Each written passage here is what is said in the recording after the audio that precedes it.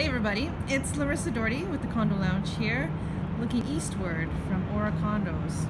And the reason why I'm here is I noticed a very interesting sign, development proposal that just went up recently in the city of Toronto, in that spot there on the sidewalk if you see it. And the interesting thing about this proposal is it's not just your regular development that's going to happen here.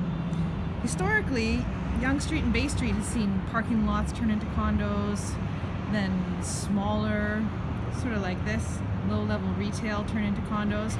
But now, for the first time that I can recall, this building is going to be not just converted, but built up on. So this existing office tower at 415 Yonge Street is 19 stories. And what they'd like to do is add 42 more stories of residential on top of this. 42 stories of residential apartment buildings. Not condos, but apartment buildings on top of here, totaling 61 stories. To me, that's a first for this neighborhood. Take a project like this and not just raise it, but build up on it, on a pretty substantial construction piece right here.